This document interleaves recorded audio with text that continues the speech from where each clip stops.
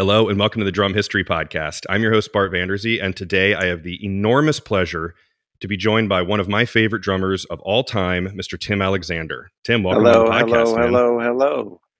Yes. Thanks for having me. Absolutely. So, and I truly am not just saying that. I have grown up a diehard, I've talked about it on the show before, diehard Primus fan, seen you guys play many times live. My first concert ever was, I believe, 2003 when you were back with the band. Mm-hmm. I think it was White Thomas with the big gong bass drum behind you. Yes.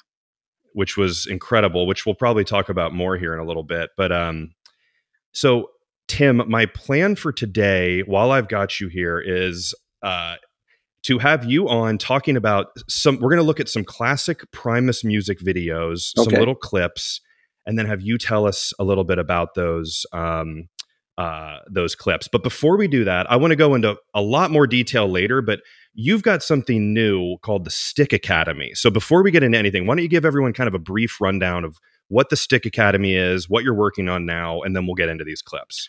All right. Yeah. So yes, we've, my wife and I have been working at this idea of creating an online drum academy. And so it's called Stick Academy. And it's a chance for me to give back to the music community. And it's to help young people, intermediate, advanced people. I want to help them understand not only, more about what they're playing, but kind of the why. Because when we're drummers, I think a lot of us approach drums from the point of, I'm playing a beat, playing a groove. But there's another side to that, which I don't hear about, and I never heard about when I was younger, and I've discovered this, is how rhythms affect us. Like when I'm listening to music and I listen to the drums, there's certain things that make me feel different ways. And that's kind of the concept behind looking at what I play and why I play it. The effect of using the toms in a certain way, or transitions or fills, which a lot of, get thrown around as fills. I just don't prefer the term fill because it sounds meaningless. It sounds like you're just filling space, when actually, whenever we're doing something like that, we're usually creating a transition into another part. We're signaling the feel of what's about to happen, or just breaking up like a continuous melody or something that's just kind of repeating.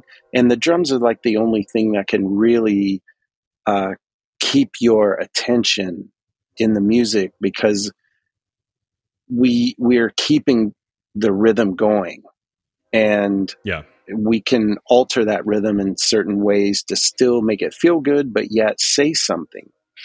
And so what I'm doing with that academy is I've recorded videos talking about this stuff, talking about just the key things that I think are necessary. And I know a lot of people think you're a drummer, you've got to, all four limbs have to do 8 different things. And every time I talk to someone, who's new to drums, they think it's this crazy octopus type instrument, when I always tell them, I said, no, it's not like that. It's everything works together.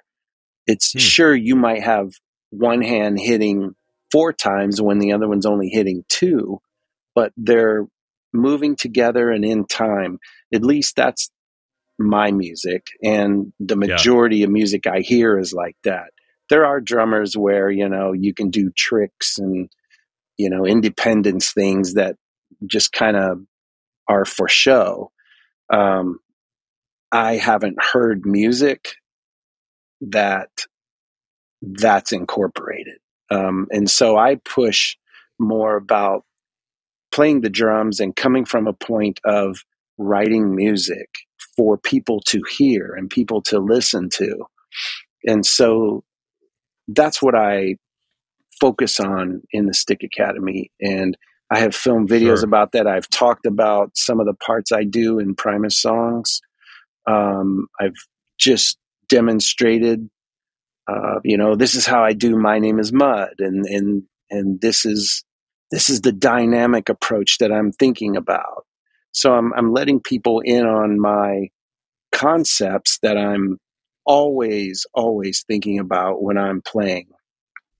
And I do a variety of different songs and talk about, why I might use those toms versus a hi-hat or a ride cymbal. There's a reason, and it's not just, oh, I'm playing this beat, now I'm going to play this beat. I never think like that. Everything is from a point of how am I going to affect the music that's going to affect who hears it. Yeah. So there's stickacademy.com is the place where people can go. And we also created an app for the phone where you can access a beginning course that I created. That's called Ignition.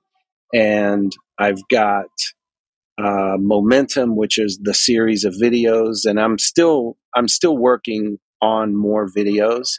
We're just coming out with this, and I've got like level 1 and beginning videos, and then kind of level 2, which incorporates a little more advanced ideas, but nothing is too complex. So I encourage all drummers to check it out for sure.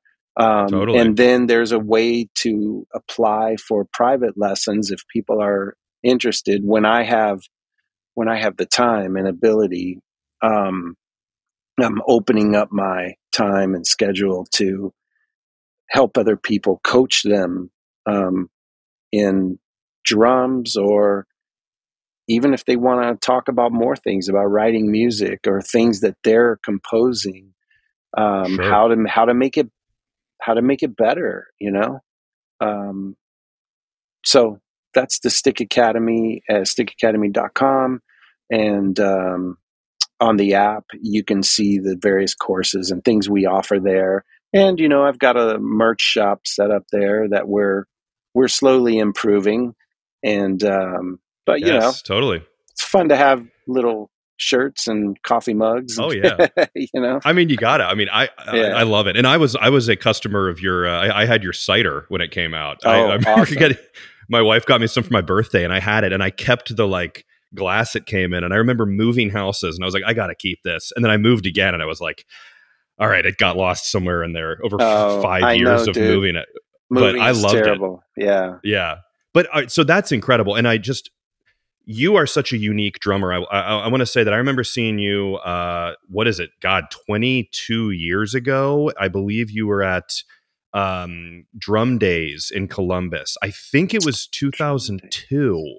Huh. So it was like a drum festival. There was I think it was you. I believe it was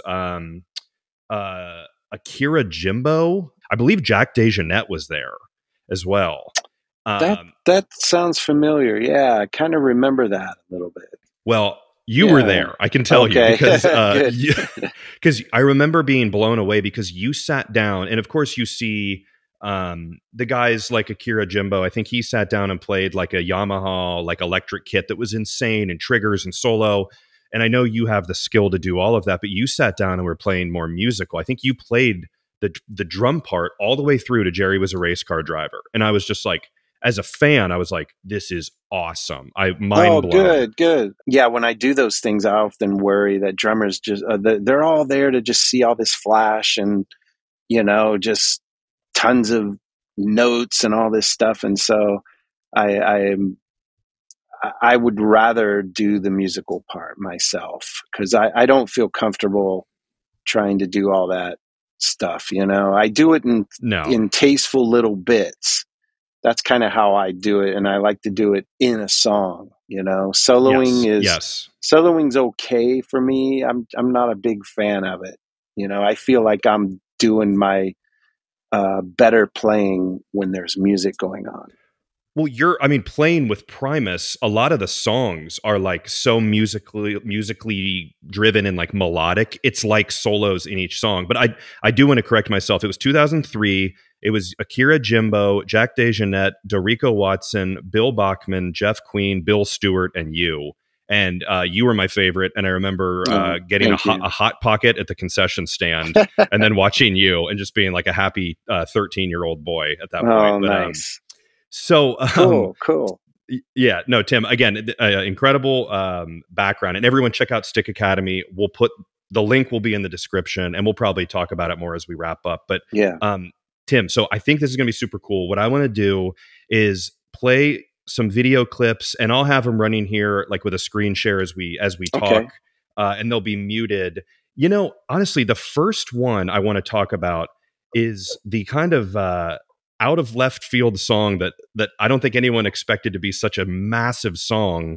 My Name is Mud, which you can probably thank Beavis and Butthead and stuff like that for helping it get so huge.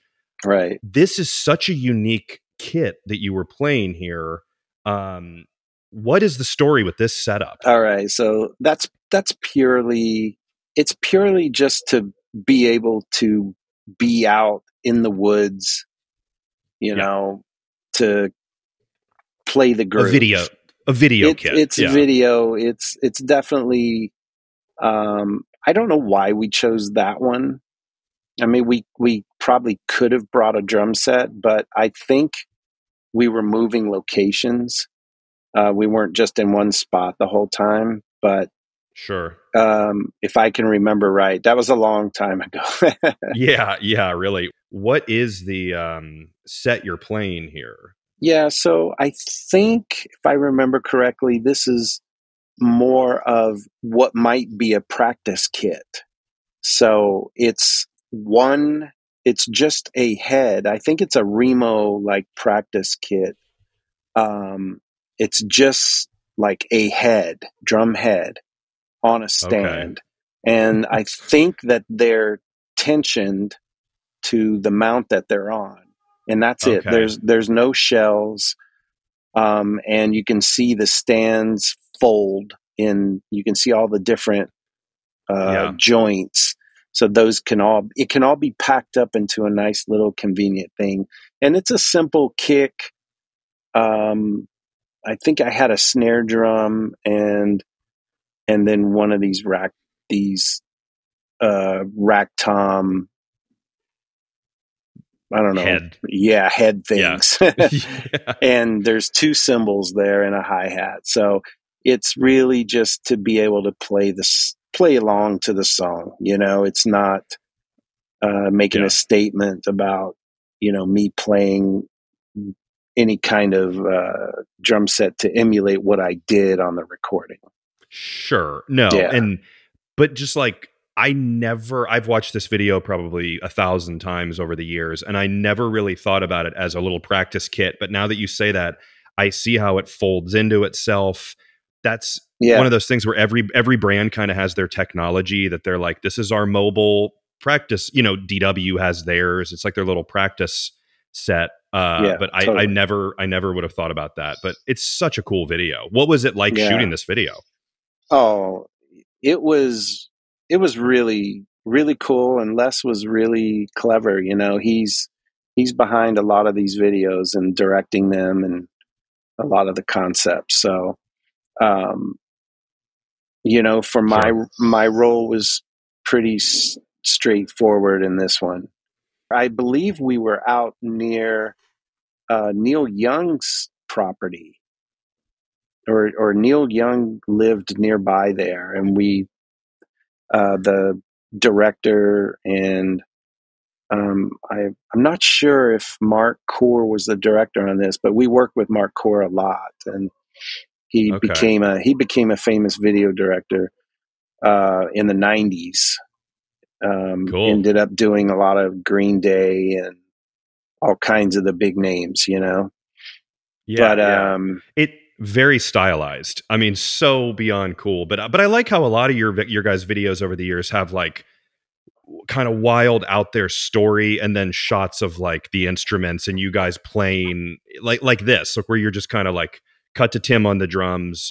I like that. I sort of, and then Larry there playing guitar, Lur playing the guitar. I think it's just incredible. Right. So, it definitely shaped the bizarre nature of a lot of, I don't know, that 90s kind of, it was the opposite. It's like you guys, how do you put it? You're not really grunge, but you know that. I mean, you're sort of that. It came out at that point where it was just so different and it was perfect. We've been, that's kind of the pros and cons of Primus is we don't fit in a lot of boxes, and but we've been fortunate to be able to play with a variety of different bands, from Fishbone to Slayer, and we can, and it seems like the crowds enjoy it. They're not anticipating, just a metal band and then they hate us, we still are able to perform and play our instruments as well as we can. And I think people enjoy it, even if you're in whatever that scene is that we're in. And so we've been fortunate in that to be a little bit heavy, a little bit weird, and play our instruments fairly well. And, so that combination is, we've been able to fit in a lot of different genres. But the interesting thing too is when Apple was creating iTunes, we heard the story that one of the engineers was a Primus fan, and he was trying to figure out what category Primus fits in. And he didn't know. He couldn't really classify it. So I don't know if it's still there, but in the original iTunes under categories, there's a Primus category. That's awesome. There's rock, country, classical, reggae, jazz, and down the list. And then there's a Primus. So that's kind of cool. Tells you where we sit. You can't just put us into one thing. No, but I feel very strongly, and I've always felt that it's kind of similar, I think, to like Rush, where not style-wise, but there's people who love Rush who maybe other people don't get it.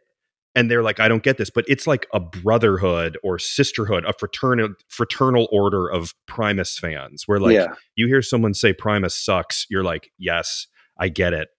You're completely on the inside of like, you're like you just have diehard fans. And I think it's incredible. And I'm happy and proud to be one. Awesome.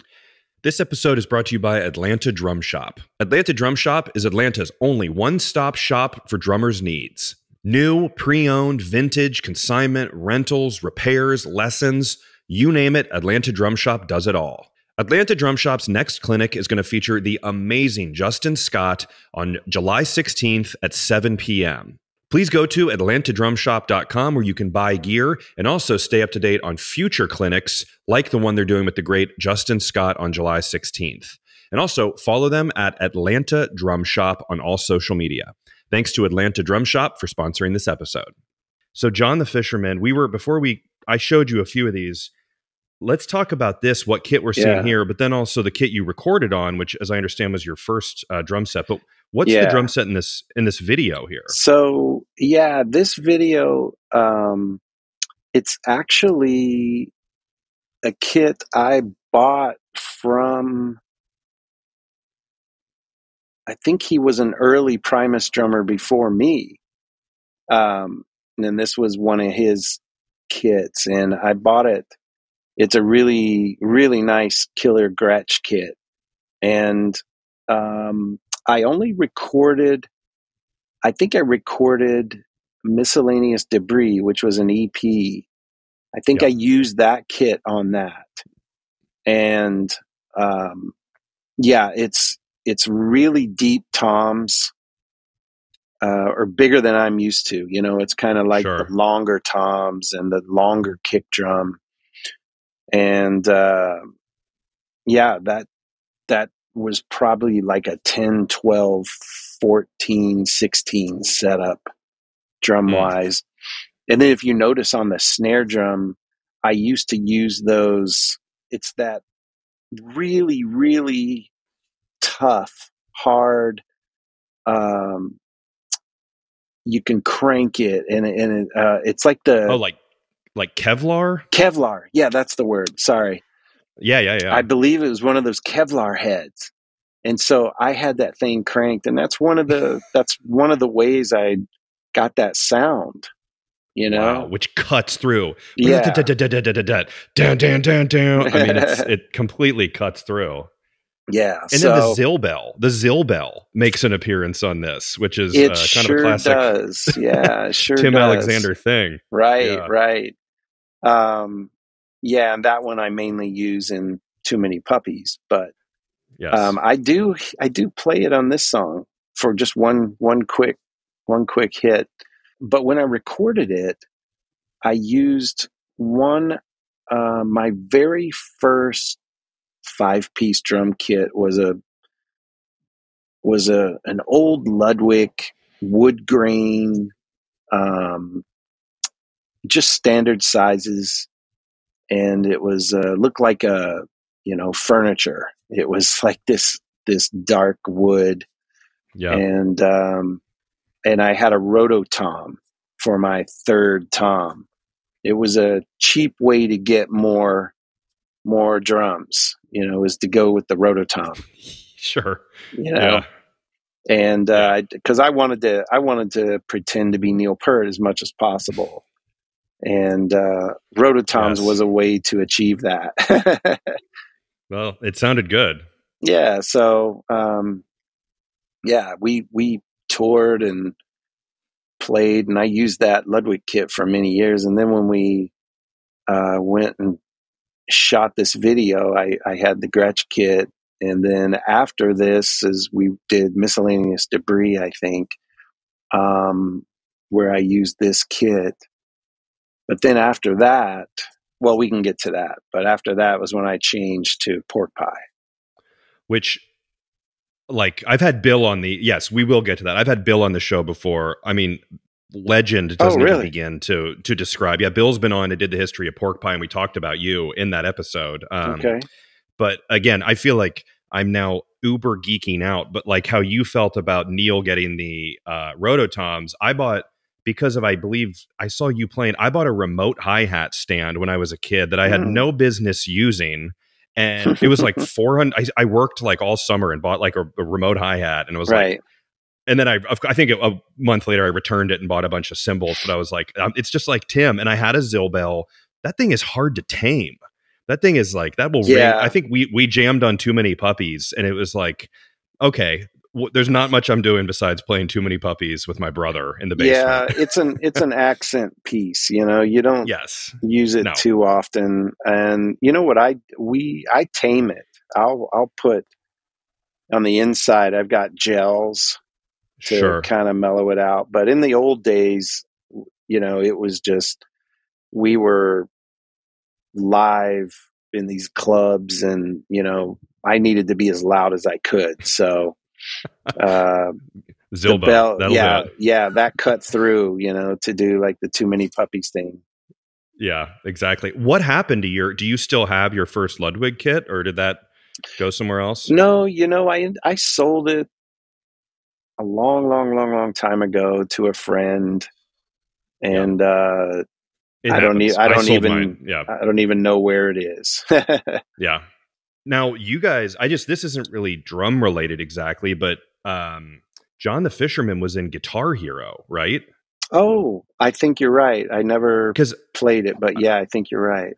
I had a friend who was a guitar player. I was never very good, extremely good at it. And I remember seeing Primus and John the Fisherman on there. And it's just cool to introduce a whole different generation of people to songs like that, which that's definitely the benefit of that, games like that, because people now know about Primus. Yeah. They really promoted stuff pretty well. Yeah. All right. So I got Jerry here as well. Jerry was a race car driver. Oh, yeah. And I got a freeze frame here. So what's the story on this kit? Aha. So that's when I moved up into the big time. So it's crazy. You won't believe how this happened. But so we got signed to Interscope Records. This was before we made Seas of Cheese. Frizzle Fry was our last record. It was an independent, smaller label kind of thing. Yeah. And so we get, signed to Interscope, and we're about to embark on making our first major label record. And so we're thinking, I should get a new drum set, And so I was talking with Brain, Brain was using Pork Pie at the time in his band. I think he was in the Limbo Maniacs at the time here in the Bay Area. So I talked to Bill Dedamore, and he, builds me this custom kit. And it's really awesome and beautiful. He ships it up to us up here in Oakland, and I opened the thing up, and Les and I were just looking at it. It's just like, just shells, and all the hardware is apart, and everything was just laying on the floor. And we're literally like, I believe we were just like days away from going in the studio. And I'm like, oh my God, like we've got to figure out how to put this together. And it's a huge kit. It was all in pieces. Yeah. I had no idea what to do. It was crazy. So we finally figured it out. And with the rack system, I not only do you have the drums I had to put together and make it work, but the whole stand system to mount everything, like it was crazy. And it was literally like, I believe it was like 1 or 2 days before we were going in the studio, and we're like, wow, what do we do with this? Yeah. And so I called Zildjian, and I told, and I said something like, I've got this kit, and I love Zildjian. I wasn't endorsed by Zildjian at the time.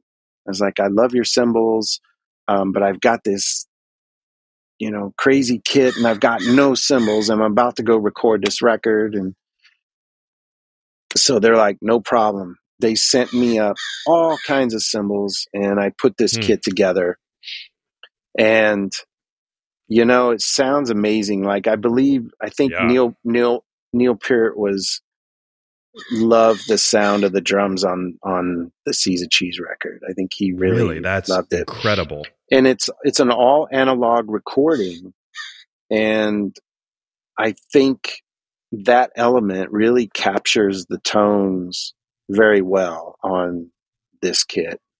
It's all maple, and the edges around where the heads sit on the drum, those were done to just make it really, really sharp sounding.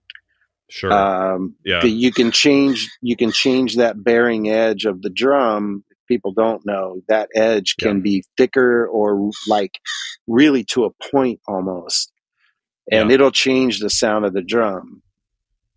And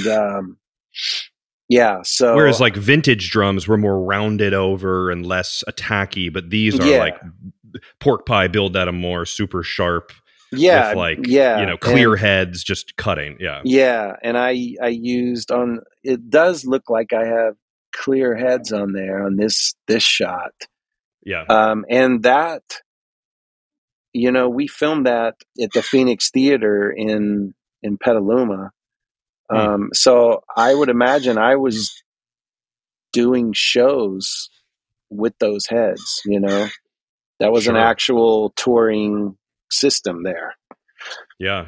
And no, that kit sounds amazing, and it had like a yellow gold finish. Oh, and all the hardware I think it was brass. Basically just really super custom. Yeah. And And did this get you into the octagon kind of size over on the left? Or those? It's hard yeah, to tell those the are depth of those. octagons that he made out of clear plexiglass. Okay, cool. Yeah. So I love those, and that sound I got on the song 11. That's that those intro. octagons. Yes. Yeah, it sounds incredible. And currently, this setup is in the Musical Instruments Museum in Scottsdale. I've heard of that place. Yeah, it sounds incredible. It'll blow your mind. It's way more. It's way more than what it sounds. I mean, it is massive, and it's got instruments from every part of the world, and you won't believe how interesting it is. Yeah, I'm sure. Yeah. No, this was this was your big, like you said, major label debut. And right. It is truly, it sounds, the previous albums, Frizzle Fry and everything, they all sound great, but this is an iconic album. And Tommy the Cat, there's Here Come the Bastards, Sergeant Baker, American Life. I've always loved American Life. All these songs are just incredible. And then you got like the gong bass drum kind of setup going here. I've never used a gong bass drum personally. That became kind of a staple of your setup there. You know? That's something, that's a Neil Peart thing. Yes. And it has a very different sound because it's a timpani head, and the timpani head is stretched over the shell. So it changes the sound a lot. It changes the sound a lot. You can hear it. It doesn't. It has a more of a mid-rangey, deep tone than any other than the floor tom. It's a really interesting sounding drum, and we try to make it sound as good as you can on the record. Totally. Well, job well done. Now, Wynona's Big Brown Beaver. Yeah, this kit's probably, I think it's Les's Vistalite kit. Amber looking Bonzo style. Yeah. And it's for the video once again. Sure. And there's a tribute to Buck Naked and the Bare Bottom Boys. It was a band. They were a band in San Francisco, and Buck got shot and killed just randomly. So this was a tribute to them. And Brain, I guess, in the Shake Hands with Beef video later is using an Amber Vistalite. So I wonder if it was the same one that Les had, because it could be. Would make sense if it was his. But yeah, it could be. Was this I imagine this was a Les invention, the whole video for this one with the crazy prosthetics and stuff. What was this whole thing like to make? I think it had to do with one of our guys at the record label who I believe he thought it would be interesting. I could be wrong. I don't know the exact story, but the mask and the whole look, Duracell was doing commercials at that time. So it's the same special effects company that did the Duracell commercials with those weird looking families. And yes. Okay. So there they are. So it's the same people. It's the same special effects. Same people did us. Yes. So on the Punch Bowl record, that has the Beaver song on it, and Wynona's Big Brown Beaver. So the kit in the video is not what I recorded with. What I recorded with was a light wood grained Tama Star Classic kit. Okay. Yeah, and we actually had microphones. I think they were called Mae, M-A-E. Yeah, inside the drums. And that's why you really hear that inside shell sound on all my drums. And I'm not sure I liked it that much. But it just, it made a lot of sense touring, so that all we had to do was plug a microphone into the side of the drum, mic cable, and done. You don't have to like set up mics and mic stands and all this stuff. So we went with that route, and we decided to record with them like that too. And that's the sound we got on the Punch Bowl record. Which is awesome. And it sounds, I mean, but those became kind of ubiquitous with like, I know Alex Van Halen used them. We talked about, I think Slingerland was like selling drums with them pre-installed in them, which came up on a recent episode. Right, okay. Yeah. And then the last one I've got here was DMV, which I always loved this song because this was more of a live video. Pork Pie, right? It's the same Pork Pie kit, yes. So Seas of Cheese and the album Pork Soda was all done on the Pork Pie set.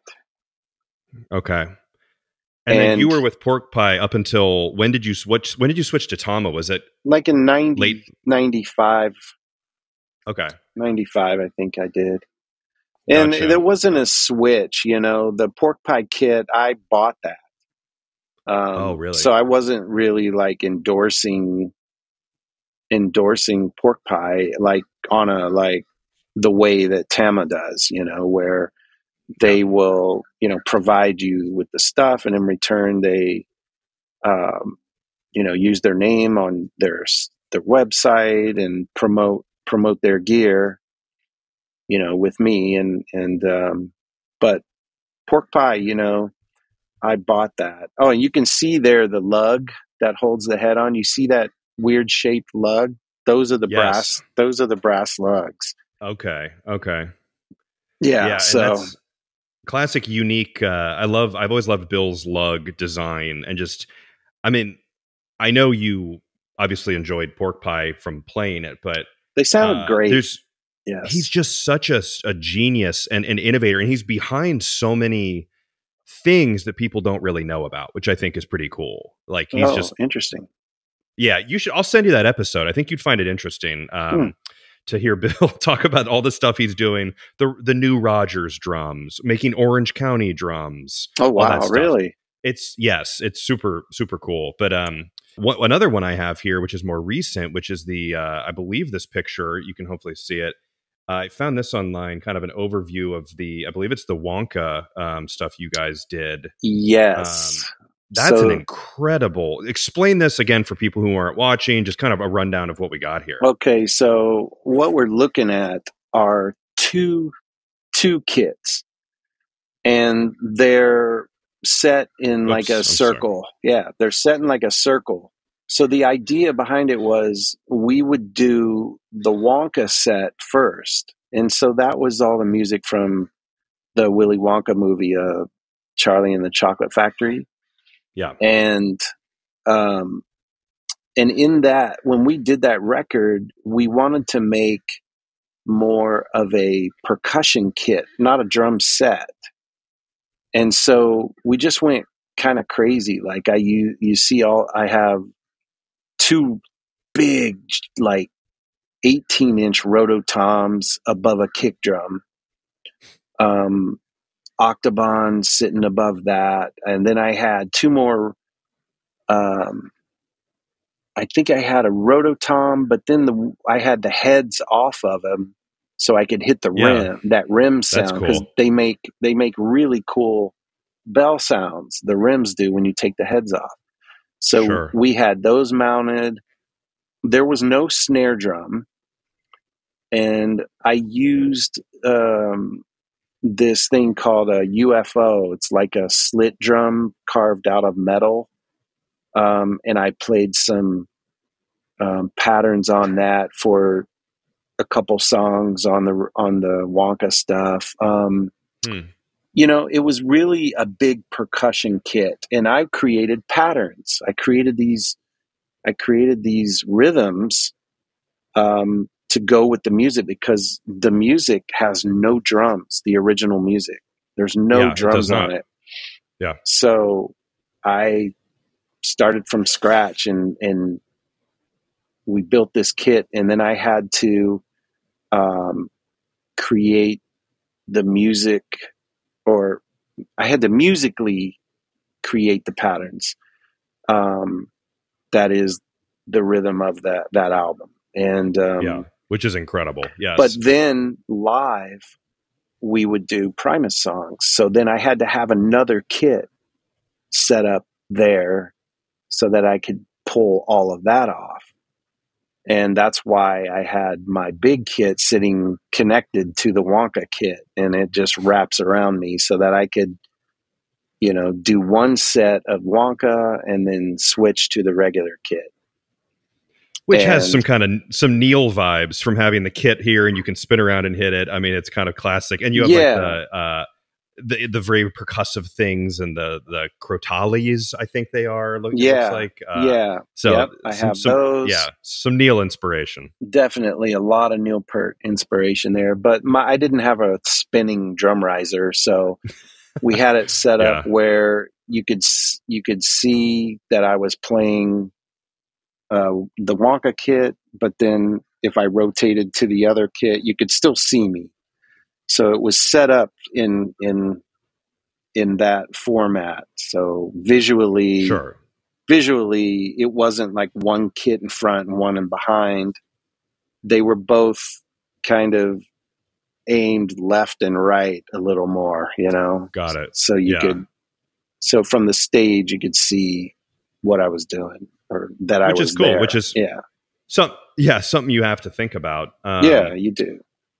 And then lastly, why don't we kind of get close to wrapping up here and talk about, I've got a few screenshots from Instagram here of your most recent setup. So I am kind of internet buddies with Gunnar Olsen, who's playing with Puscifer right now. And we both bonded originally over loving The Sopranos, and he's got me beat. He is a diehard fan of The Sopranos. So we started talking about that, but we also bonded over loving Primus and your drumming. Oh, wow. And he told me originally how he saw you at, I believe he was like 13 or something at Woodstock 94. Yeah. With your guys' like iconic performance with Les with the American flag shirt and stuff.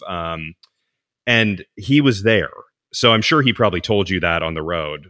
He told me that story, and that was his first concert that his mom took him to, and him and his mom were there. And my mom took me to my first Primus concert, and oh wow! So we bond over that. Very cool. And my mom liked it. She loved Primus. So nice. That's your mother approved. Before we go forward, was that 94 kit? Was that the pork pies on that? Yeah, on Woodstock. Yeah, that was that was the pork pie set. Okay, that makes sense. That's cool. But okay, so what do we have here with your most current setup? Let me pull it over here. So yeah, no worries. What's the layout you're using right now? So what that is, it's a Tama Star. I believe it's a Star series. So, but it's specially made that it was made for the Wonka tour, and it's a dark chocolate wood grain. So I made a chocolatey looking set for the Wonka tour, and but they're all concert toms. So there's no bottom head. And what that does is it gives me a lot of good attack and not a lot of ring. Although sometimes I do get a lot of ring that we have to muffle down. But yeah, I don't have that tone, that super warm tone that you'll get from having two heads. This is made for a much more staccato sound, real sharp and quick. Yeah. And it's basically, on the last tour, I had an 8, 10, 12 across the top, and then a 14 floor tom. And was it a 14 or 6? I think it's a 16. And then I had a 14 floor tom on the left. Yeah.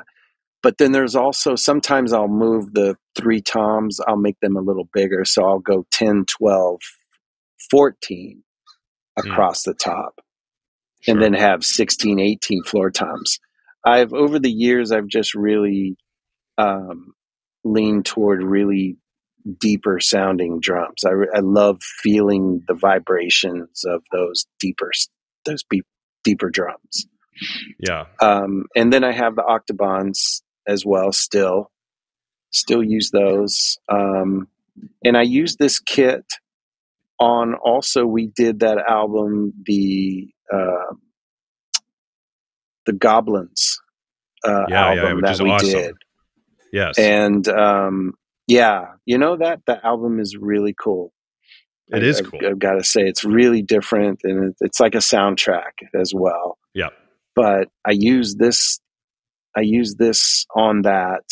But what was interesting on that record is I had moved everything centered, so nothing went too far left or too far right. So what I did was I took the octobans and I put them in between each tom. Yeah. So it was harder to do like a straight across pattern across all the octobans, because they're much further apart now, because they were sitting in between each drum. But it made for some interesting patterns. Yeah, and that so it's the Desaturating 7 album title there, but man, it is awesome, and there's I'm just used to calling it Goblins. Yeah, sorry. I'm sure. I just wanted to put it out there. And I remember listening to it. I think I was cooking or something in my kitchen. It's just like it's perfect length, and just it's kind of it's hard to explain. Again, it's Primus. It's just like it's all cohesive. You guys have never really changed. Right. It's just classic. But no, I love this setup. And what is this? There's a cool stack over here that you have going on. On your right. Back in the early days, I used a Wuhan China, and that's what Neil Peart used. Yeah, me too. And and I loved it. And then when I started endorsing Zildjian, I started to use their China, and their China was very different from the Wuhan sound. It was thicker, and it kind of rang more and had more of a note to it. And I've been using it for years, but recently I was over at Zildjian, and so they've come out with these cymbals that have the holes in them. And I was looking for a different China effect, and Kirsten over there at Zildjian said, well, try this. And so she flipped them over, and one's I think they're both crashes, and one's a little bigger than the other, and they're flipped upside down. And when you stack them, they make just the most amazing China sound, even better than the Wuhans to me. It's quick, it's sharp, it gives you that sound, but it doesn't sustain at all. Yeah. And so I really dig that that stack that I have now. So it's great. Totally. Yeah. That's awesome. Probably a little more durable than the Wuhans, which we all know at some point will just start flying off. Oh yeah, they break because they're crazy.